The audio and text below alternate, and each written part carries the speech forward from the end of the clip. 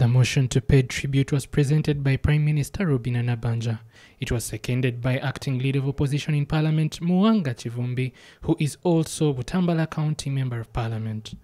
Aware that Her Majesty transformed the British Empire from a colonial group of countries to a commonwealth of independent and equal states, and through her reign played an important unifying role that reinforced the links by which the Commonwealth joins people together across the globe.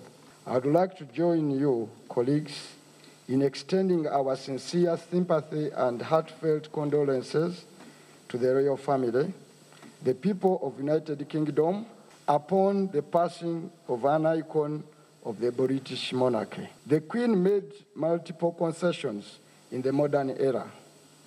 She demonstrated formidable ability to adapt to the changing times with a high sense of duty, goodwill, and professionalism.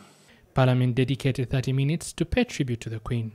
MPs praised her for being an exemplary, courageous, and a distinguished leader, and her sense of fashion. A lady of class and fashion, and yet she was so humble and loving. She was an inspiration to all, especially women in leadership. She was an environmentalist. Her leadership qualities that we learned from her, from the time she ascended to the throne at a very young age of 25 years, she showed maturity, character, determination, and commitment of the highest order, which has made her one of the longest reigning monarchs in the world. The Queen was an advocate for the rule of law and human rights. How I wish that we use this mourning week, and I hereby urge government to use the same week of mourning and pardon political prisoners. Earlier, Nabbanja signed a condolence book at the British High Commission in Kamocha, Kampala. The Prime Minister was received by the British High Commissioner to Uganda, Kate Airy. Don't worry, I will come. I promise I will come. Yeah, and I think we have tried to...